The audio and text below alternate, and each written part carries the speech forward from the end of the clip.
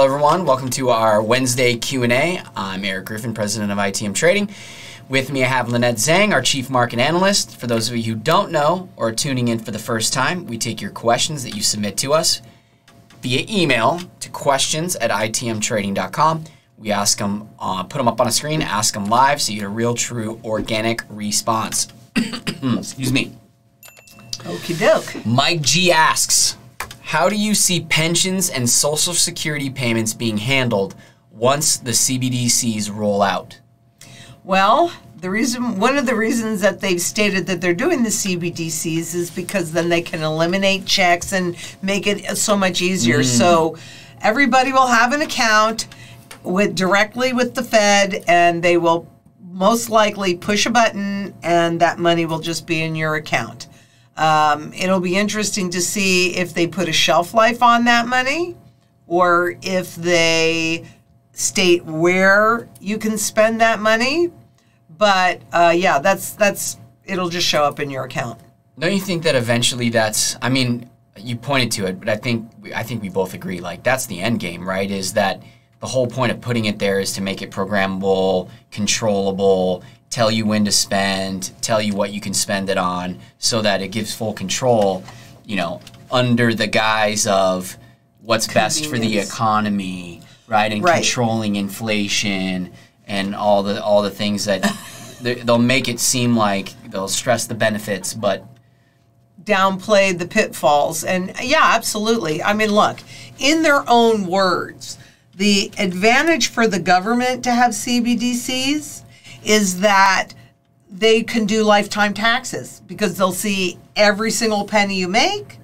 They will see every single penny you spend, and they can just pull those taxes right out whenever they deem that they want to. I mean, you'll probably have some level of notice.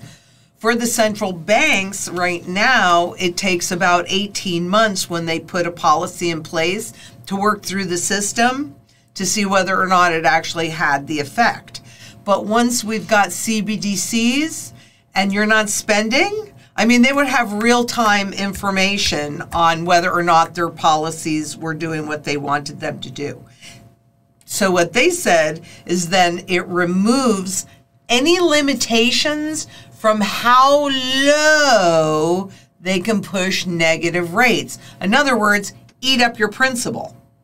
Now, you're sitting there and you're watching your bank account evaporate and you are not spending any money. What are you likely to do? Start spending. Exactly. And keep in mind this huge pattern shift, which has never historically happened, and particularly since, you know, they started transitioning us into a consumer in the U.S., into a consumer-driven economy. They really started that in the 20s, ratcheted it up with credit cards in the 50s, and in 59 they started tracking PCE, personal consumption expenditures, which is the Fed's preferred gauge for inflation. And when you look at those graphs on that piece that I just did on Thursday, so if you haven't watched that, you want to go back and watch that and look at it more than once. You know, see that pattern shift because it's obvious. It was like I was working on it because of the inflation and I went, oh my God, wow, this is a huge pattern shift on consumption. This is a consumption-driven economy. And look at when you're online, I mean, the level of advertising that they're putting in your face is absolutely ridiculous. I mean, it really is. I'm trying to work here, and they keep throwing things in my face, trying to get me to stop working and go shopping. Doesn't work. But I could see how it might. But look at the shift in that. So once they have a CBDC, if you're not spending the way they want you to spend, they'll have the ability to force you to spend more. Boom. Full control. Yep. Full flipping control. That's why having physical gold and silver outside of the system is absolutely critical if you want to have any level of privacy or any level of freedom. All right, so Bill R. asks, Why are silver stackers? I know you don't pay attention to this, right? I know you don't pay attention to the prices of things. Correct. It's not in your realm of research, but correct. Bill R is asking, why are silver stackers willing to pay $12 over spot for basically a 2022 American Silver Eagle? Now, normal market, right, would be probably $3 to $4 over spot. Currently, I looked today, and we were at, for a 2022, somewhere on average around $15 over spot for a 2022 Silver Eagle. Well, my guess would be that because it's reflecting a true supply-demand market, and there's a lot more demand than there is supply. Correct. It's interesting, too. I've seen a bunch of people in the comments recently saying, like, that the dealers are charging, 20% over spot. And I wanted to point a clarification here that we're not, and no dealer is charging, well, I can't say no dealer because I can't speak for everybody, but is charging 20% over spot. That supply and demand factor that you're speaking of, it trickles from all the way from the manufacturers down to the people who mint the coins. And if it's the U.S. Mint, then it's the U.S. Mint's charging more. Then it goes to the distribution channels, and they're charging more. So it's the entire supply chain is factored into that $14 or $15 over spot price. It's not, the dealers aren't determining that they're going to charge that, because then all that would happen is a couple of dealers out there would just undercut it, and then no one would buy from anybody. No one would buy from the people who are charging 14 or 15 over, because there's people out there charging 4 over. So that price actually gets dictated all the way through the supply chain down to the dealers. So I wanted that to be clear to everybody. Like, if you see a price on the internet on somebody's website and it's high, but you go to another website, it's high, you go to another website, it's high, it's because it's throughout. It's the supply and demand fundamentals that is creating that price discrepancy. And we were, I think, when was the last time you and I talked about this? Because we talked about premiums, right? Right. And the premiums are always expanding and shrinking, especially in this market right now. I mean, 2012 to 2018, we really didn't see much difference in the premium. It was constantly really in that low one spot. But now we're seeing it increase, decrease quite regularly. And the more the demand is, the tighter the supply gets, the more the premiums are going to push up. Right. And let's keep in mind, too, because people look at spot and they think, oh, well, that's how much gold and silver are worth. Mm-hmm. And that's not really true. That is a contract price for, it depends because they're different size contracts, but typically 5,000 ounces of silver, 500 ounces of gold. And it doesn't cost very much to create a whole bunch of paper gold and paper silver. So it makes it look like there's a whole lot more of it than it is. Mm-hmm. Don't be fooled by that, because neither one of those spot prices reflect the true fundamental value. And ultimately, I learned a lot from my Uncle Al. But one thing 100% in the physical world, 100% of the time, things always go from undervaluation to fair valuation to overvaluation to fair valuation to undervaluation in a constant loop. And if it's in the physical world, it doesn't go to zero, unless maybe if it's for a rock or, it's a fad. But on anything like gold or silver or fine antiques or fine jewelry or fine whatever, you always have that infinity pattern. Now, intangible assets, that's completely different. Those can and do go to zero frequently. But when you're in the tangible world, there's more utility, and therefore there's more buyers, depending upon what it is. And Bill, to answer your question in a different way too, if you're liquidating, I should have done that before I came into this Q&A, was look at what is the current market bid price for a Silver Eagle, because it's much higher now. If you were to liquidate if you had a monster box of Silver Eagles and you went to sell it right now into the market, you're going to get a lot more than what you would normally get for a premium over spot in a normal market, right? If the spot market is getting, you're buying for $4 over spot in a normal market, and maybe you're getting $1 over spot for when you sell it. Right now, it's probably excess of $6 or $7 or $8 if I had to guess. It might even be more than that for a 2022 Silver Eagle. So you're actually getting more in this market too.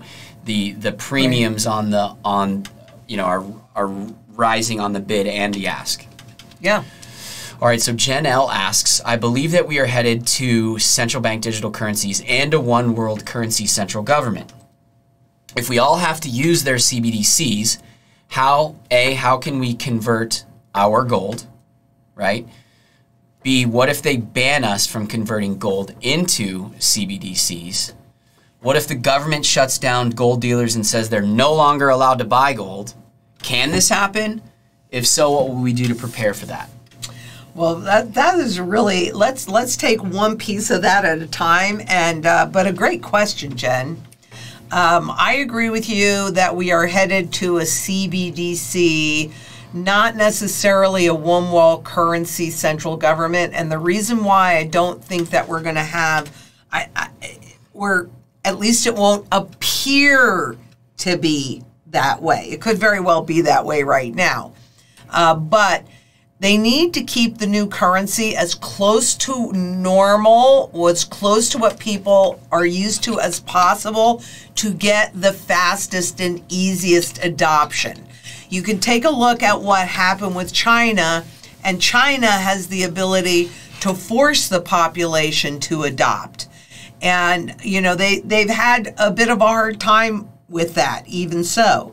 So they need to keep the currency as close to what we're used to as possible. So my bet is that we're going to end up with the IMF's digital SDR as the world reserve currency, because that's a basket of currencies. And then every country will have a local CBDC. So we'll have the digital dollar, the digital yuan, the digital euro, etc. So I think that's more likely than just one big one, because everybody would know and they would get a lot of pushback.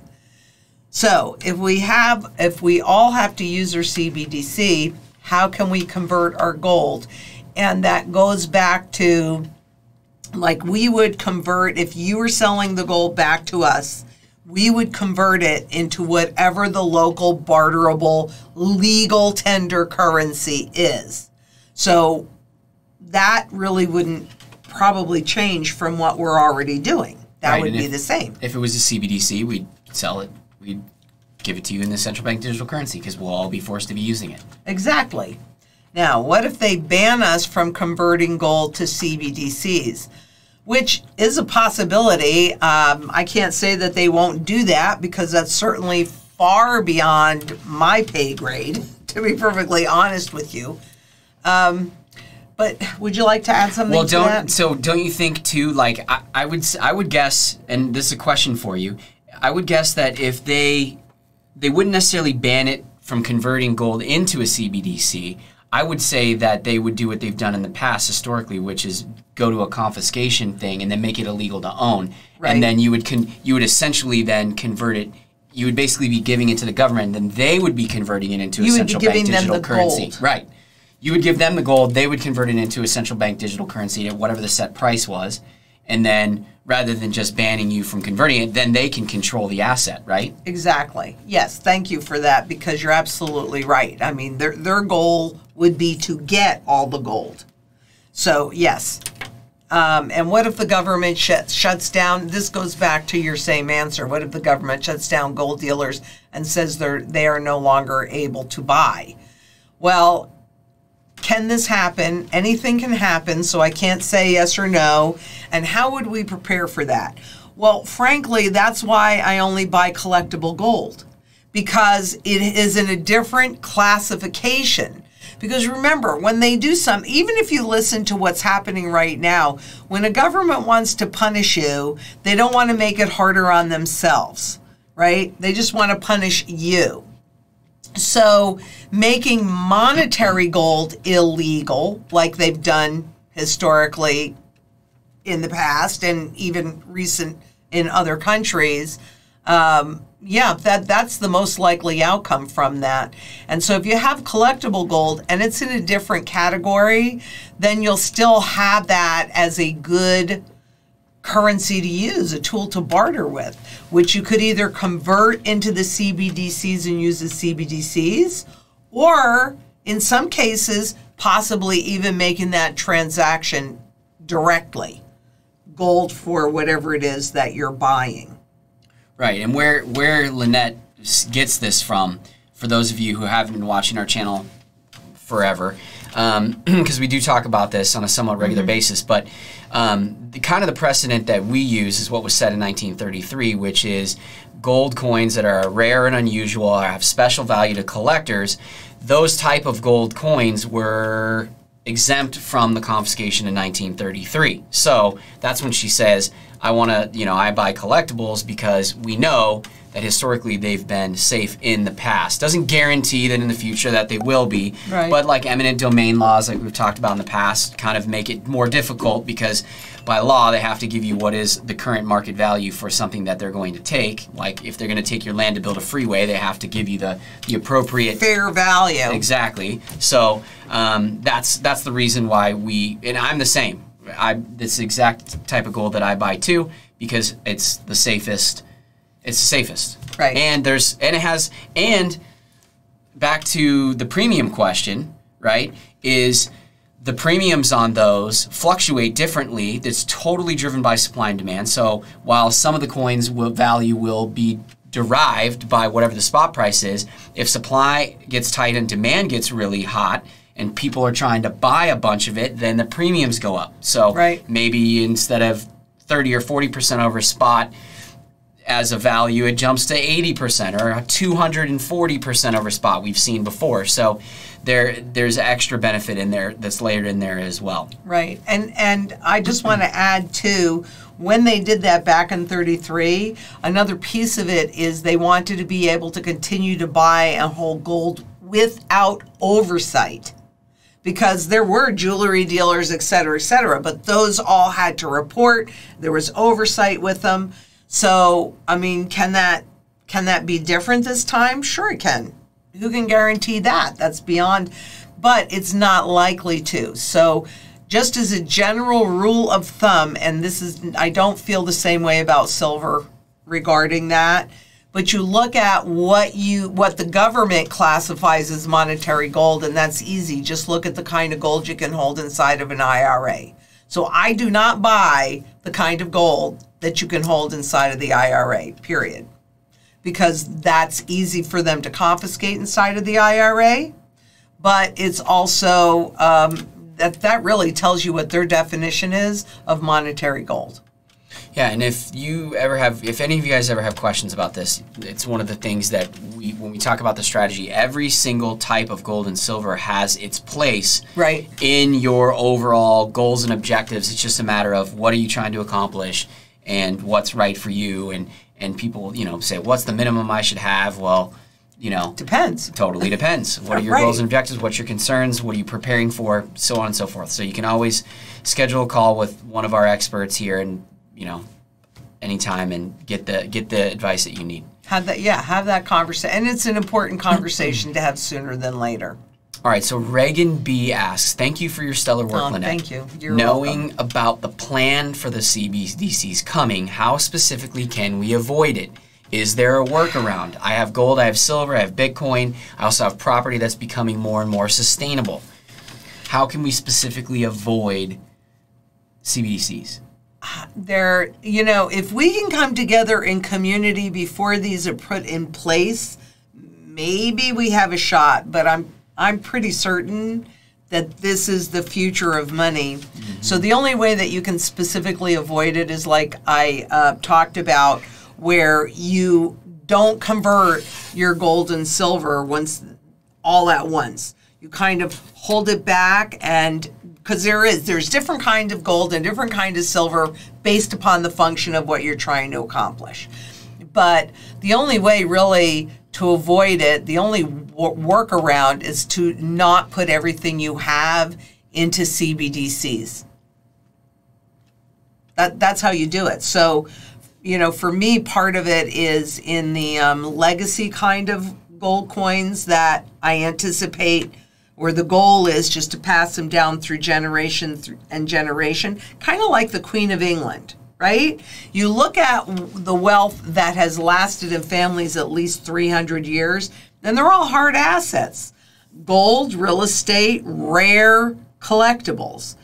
That's how you get and how many currency crises has England had in the last 1,000 years, do you think? That's how you get around it. You hold the good, high quality, hard assets, physical gold, because when you hold it, you own it. If you don't hold it, you don't own it, regardless of your perception. I personally cannot think of any other way to avoid it. I'm really happy, Reagan, that you have such a nice diversified portfolio and you have that, and you're more and more sustainable. That's excellent. That's how you avoid it. You're doing the right things. All right, so George K. asks, how much time do we have to pay off our variable rate debt, such as a credit card, before hyperinflation becomes too high for us to pay it off? As soon as possible, George, because we're already watching raising rates. And that's not going to be stopping anytime soon, especially when the Fed attempts to run off their balance sheet, which they're now saying to the tune of what, almost $1 trillion a month, $950 billion a month. No flipping way. Yeah. $1 trillion a month? Yeah. Oh my no flipping way are they. That's craziness. You want to engineer a soft landing? I mean, I hate to say it, but it's almost laughable what they're talking about doing. You know, half of 50 basis points a month and then running off their balance sheet to almost $1 trillion a month. It ain't going to happen. I'm telling you right now. They may do it one time. But do you realize how the markets would respond? There's even been a bill submitted. I was hearing this as I was driving into the office today, where they're just going to take the Fed down to one mandate, and that is to fight inflation. Yeah. You mean the inflation that they created with all the money printing and the easy money policies and interest rates nailed at zero and all the more debt that has been grown that now has to be rolled over and will be rolled over at higher rates already? So it's a joke. I mean, it is seriously, there's no way they can do it. I'll go on record saying they'll try it once. Well, and they're going down a path. Central bank digital currencies will be a solution to solve the problem. Don't believe it. Until they put a component of gold inside of the new currency to get your confidence again, don't believe it. It is not the solution because they don't change behavior. Yep. They just double down on their behavior. It's ridiculous. Even if they put in a component of gold, it's not like it changes their behavior. Well, no, a component perception. Because they can manipulate that component of gold, right? Well, they can they'll change start to do that, right? And they'll start to do that, and they're not going to go to 100% backing. No, but they'll go to whatever level they feel will garner enough confidence, public confidence, to use the currency again. But remember that on average, so I can't say how many times this is going to happen, but on average, they do 3 overnight revaluations because they do one, they say, okay, this is going to fix it, and somehow people believe them. I don't know why, but somehow people believe them, right? Until very quickly they find out, oh, that didn't stop the inflation. It didn't change anything. My circumstances are getting worse and worse and worse, right? But somehow, I mean, actually, I had a client years ago, years ago who had worked for Delta and had his pension basically demolished and given to the PBGC or whatever. That happened to him 3 times. 3 times, 3 different airlines. He's a pilot. And yet, when I talked about the possibility of that happening to him again, he couldn't believe it. I said, but you've already experienced it 3 times. How can you sit there and say this could not possibly happen again? Right? I don't get it. To this day, I don't understand some good that. Perception managers. Yes, yes. And that's the trouble with the currencies, right? What did they know? No, they knew 2 key things. They knew many other things, but they knew 2 key things. They knew that people marry the legal money of the state. And they also know that people do not understand inflation. Not 1 man in a million. So they use those numbers. People get blinded by numbers, right? And they use that and they rob you. Absolutely rob you until you end up with nothing. So, variable rate debt, we said we were going to watch what's going on with the interest rates. They're spiking. You want to get out of your variable rate debt as quickly as you can. All right, well, that's it for today. Oh, amazing. Well, if you haven't done this already, and I really hope that you have, but if you haven't, you need to get your strategy in place so you can survive and, dare I say it, even come out the other side of this mess better than you're entering it. And so you need to start your gold and silver strategy, and you can click that Calendly link below and talk to one of our experts, and they'll help put together a strategy based on your goals. So have in mind, this is what I'm trying to accomplish. These are my goals. And sometimes that's hard to do. They'll walk you through it with questions so that you can solidify and define what your goals are and then get your strategy implemented as quickly as possible. But if you like this, please leave us a thumbs up. Make sure that you leave a comment and share this video with everybody and anybody that you can think of that you care about. I mean, it's critical that everybody understand what's going on these days. And so with that, I'm going to say, please, please be safe out there because it's getting more and more dangerous. It is. It just is. And until next we meet, bye-bye.